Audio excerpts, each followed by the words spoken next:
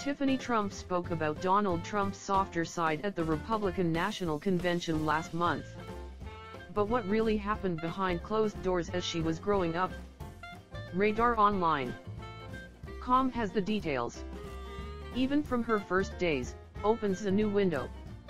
Tiffany cast a spell over her proud dad.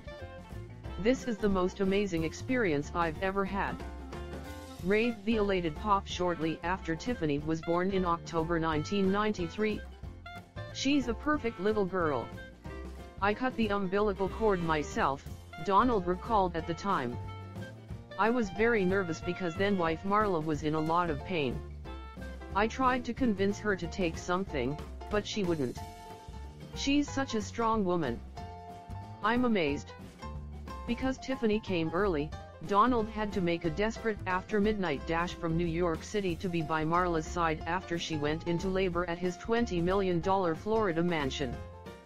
Mar-a-Lago in Palm Beach. I was asleep in New York when I got the call at 1:30 a.m., Trump said, recalling how he rubbed the sleeve from his eyes as he sped toward a private jet waiting for him. I was airborne by 3 a.m., at the hospital by 5:30.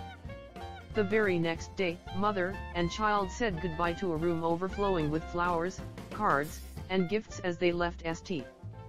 Mary's Hospital for the short ride to the Trump estate, where Tiffany spent her first 2 weeks.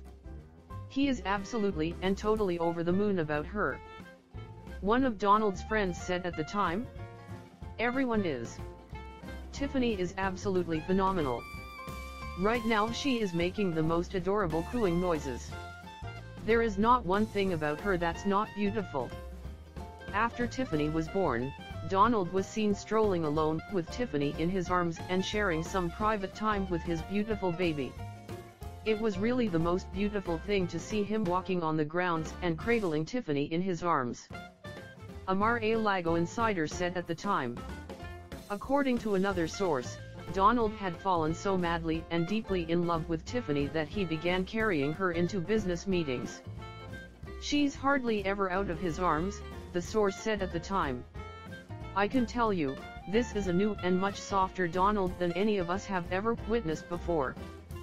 The change in Donald has taken all the guys, and everyone else for that matter, totally by surprise.